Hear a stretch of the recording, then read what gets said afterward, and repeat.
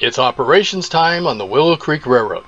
In this video, you've been assigned as the engineer of train number 25, the Merchant Special.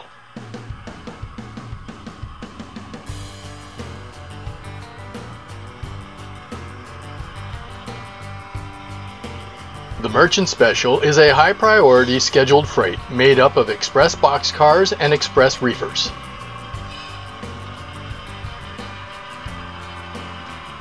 Today's run takes you from Spokane staging to Summit Springs, with a brief stop in Bucky's Crossing.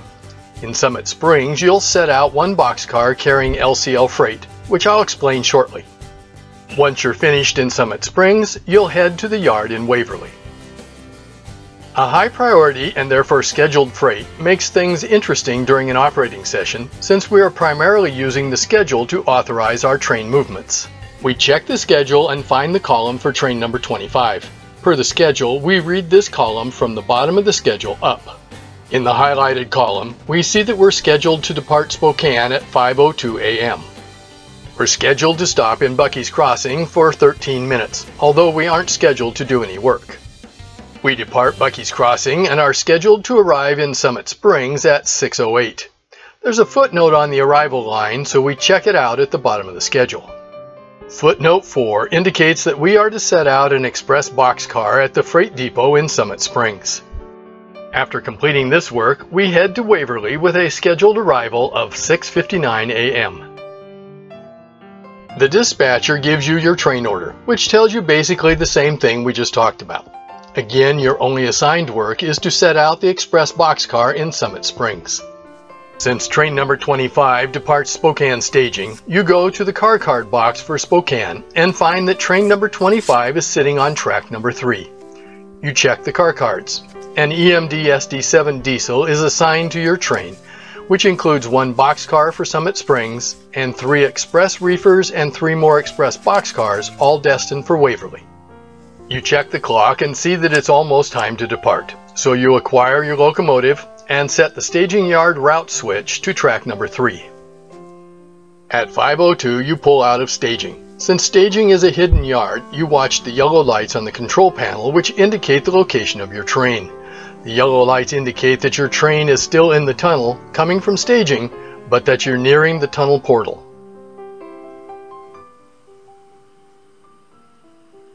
Your train finally appears, pulled by the SD7 diesel as noted on the engine card.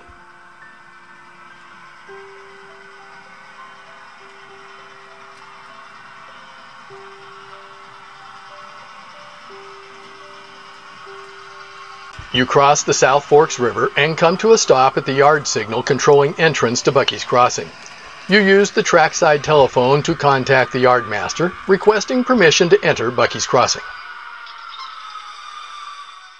While we wait for clearance, let's take this opportunity to examine your train. The express boxcar heading to Summit Springs is right behind your locomotive. This is an LCL car, which I'll explain in just a second. Next are the 3 express reefers, probably carrying fresh fruits and vegetables. And then we have 3 express boxcars, all carrying LCL freight. LCL stands for less than carload, and an LCL car is carrying a large number of small packages and other freight. In the 1940s and 1950s, LCL freight on the railroad was equivalent to the UPS and other delivery trucks that we have today. LCL freight was big business for the railroad, and it is on the Willow Creek. The reefers of fresh fruits and vegetables and the LCL boxcars are the reason the Merchant Special is a priority freight. The operator in the interlocking tower at Glacier Valley aligns the crossing for our train, and the yardmaster at Bucky's Crossing gives you a green signal to proceed into the yard. With clearance given, you head train number 25 into Bucky's Crossing.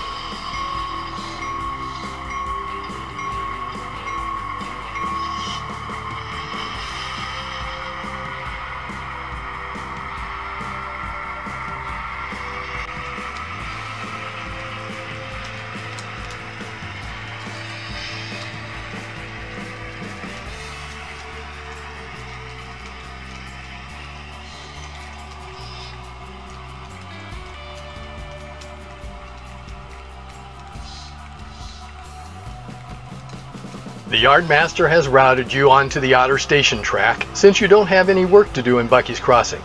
You'll sit here until your scheduled departure time.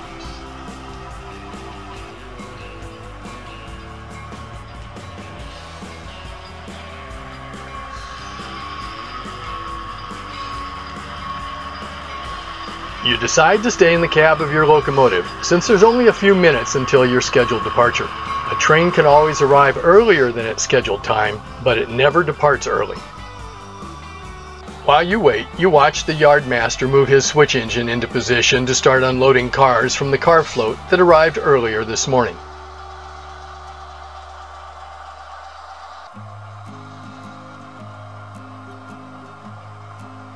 But the fun of watching someone else work will have to wait. It's 5:28 and time for train number 25 to depart Bucky's Crossing.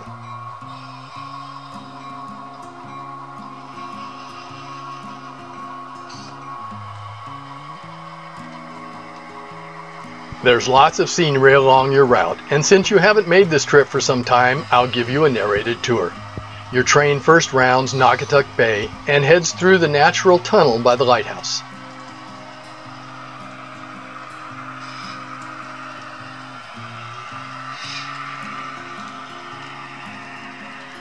You cross the curved wooden trestle over the marsh, where you pass a couple of workmen preparing to fix some broken boards on the platform.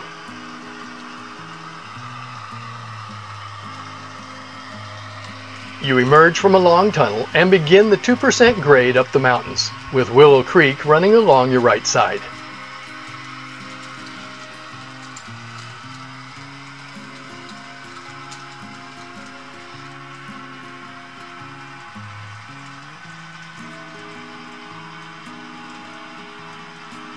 You pass the small passenger shelter at Highland and a cluster of houses where some of the local coal miners live.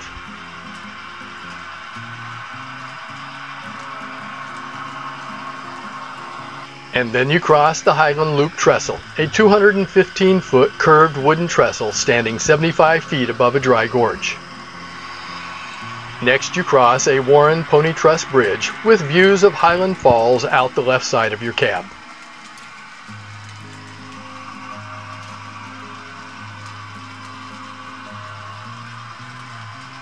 As you continue your climb, you cross Laytop Pass with a great view of Mount Rainier in the distance.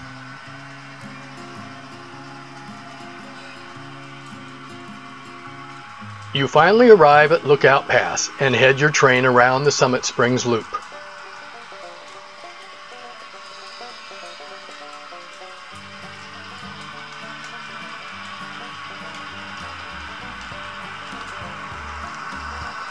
Your train crosses the steel viaduct at George's Gorge and then makes it through the snow shed.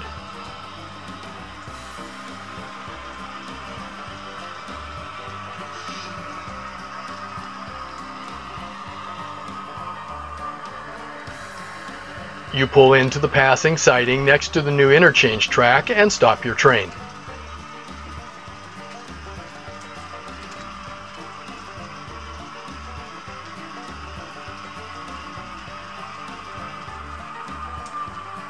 Welcome to Summit Springs.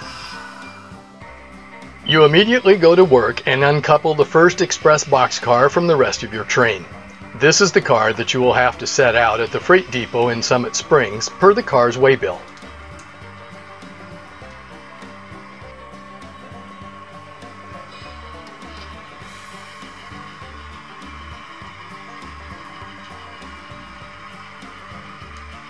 You maneuver your road engine and the express boxcar through the various turnouts and head through the tunnel to Summit Springs.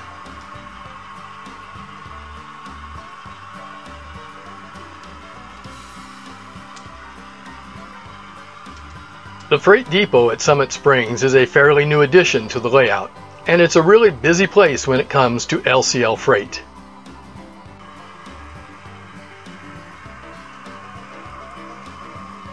You carefully shove the express boxcar into position beside the freight depot's loading dock.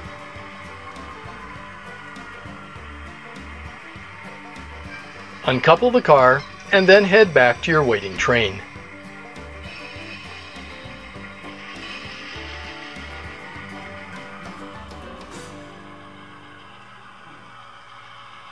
You retrace your route back to the passing siding where the remainder of train number 25 is sitting.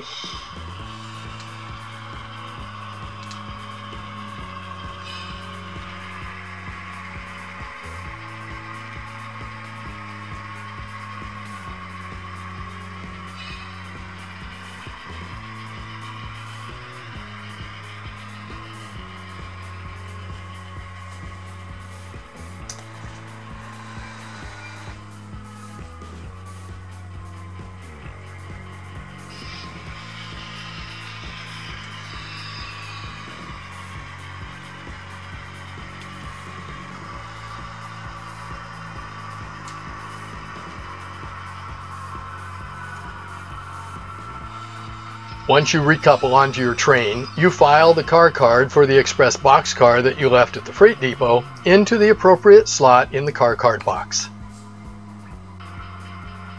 You check your watch and see that you're running just a little bit behind schedule, so you signal your departure. Next stop, Waverly.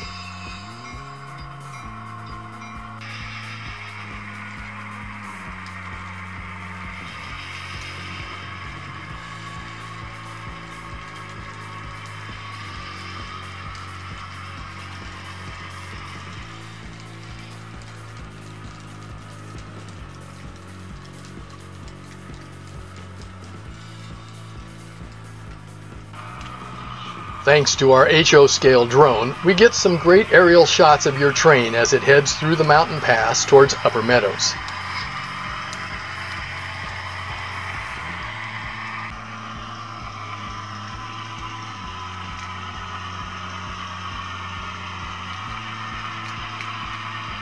You pass the Richter Vinegar Company at Upper Meadows and head across the Sarlat Stone Viaduct. At the far end of the viaduct, you stop your train at the signal for Waverly Yard. You again use the trackside telephone to notify the yardmaster that train number 25 is ready for arrival. The yardmaster aligns the turnout at Waverly Junction, which causes the main line block signal to turn red, and then sets the yard permission signal to yellow, indicating that you have permission to proceed.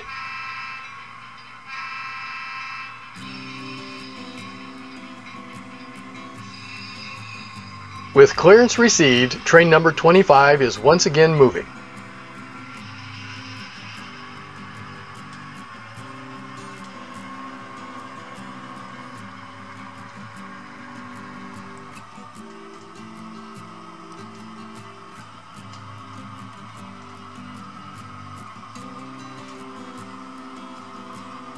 You weave your way into the yard. The yardmaster has lined your train into arrival track number 2, also known as the water tower track.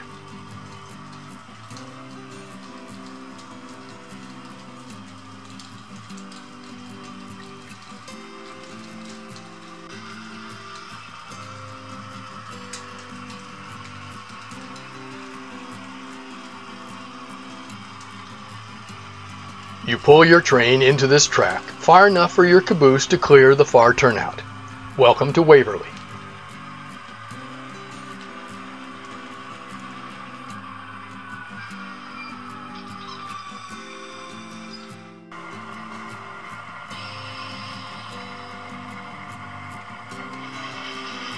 Your work leading train number 25 is done. You uncouple from your train and take your road engine to the engine servicing area.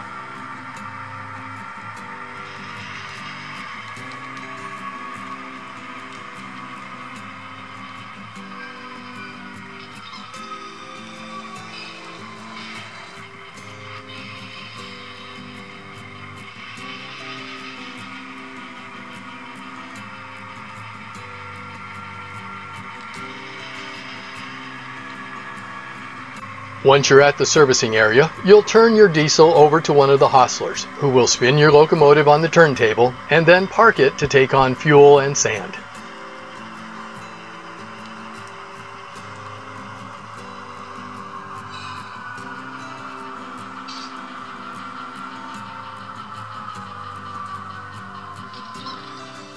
It's time for you to relax as the yard switcher prepares to work your train. The yard switcher first moves your caboose to the caboose track.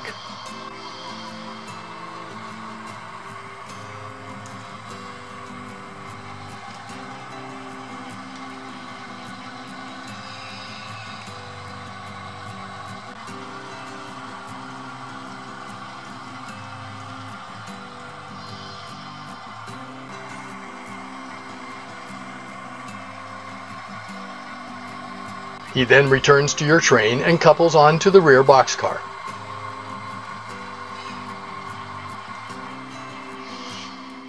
He checks the car cards and sees that the 3 reefers are to be moved to the icing facility and the boxcars are to be set out at the commissary building.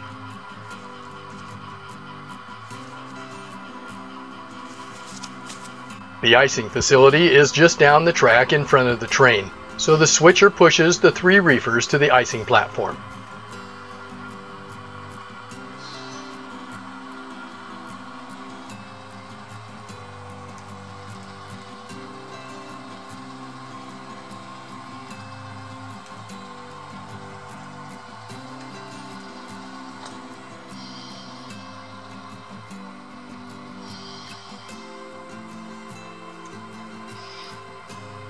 He then files the 3 car cards into the icing platform slot in the car card box.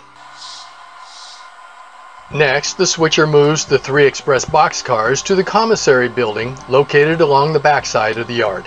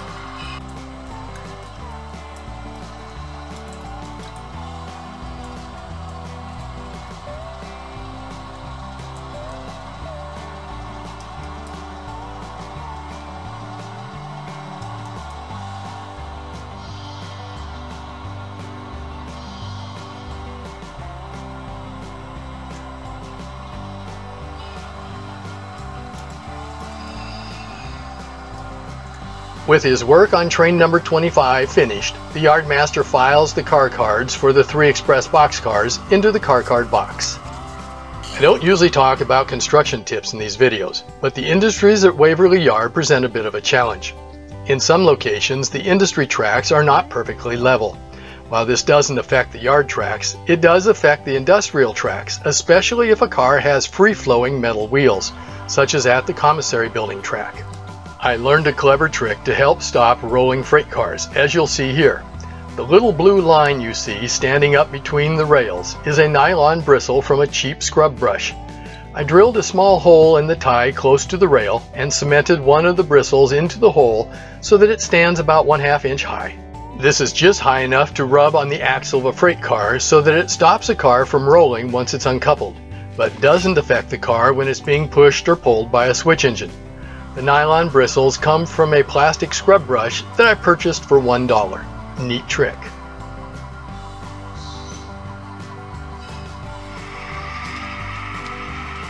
I hope that you've enjoyed your time in the cab of train number 25 today.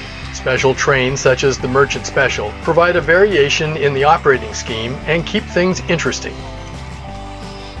I hope that you've enjoyed today's video, and as always, thank you for visiting the Willow Creek.